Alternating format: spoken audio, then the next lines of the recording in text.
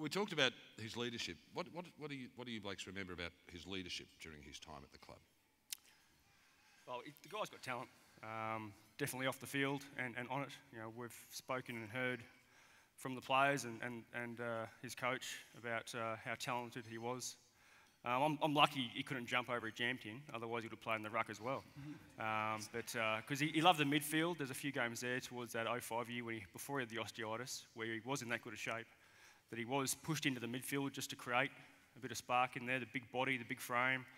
And playing in the ruck, he always knew when he was there because the voice, and he always created space, and the contact between when the ball was thrown up and where he was going to be was always there, and you knew where he was going to be. He was sort of the master and commander as well.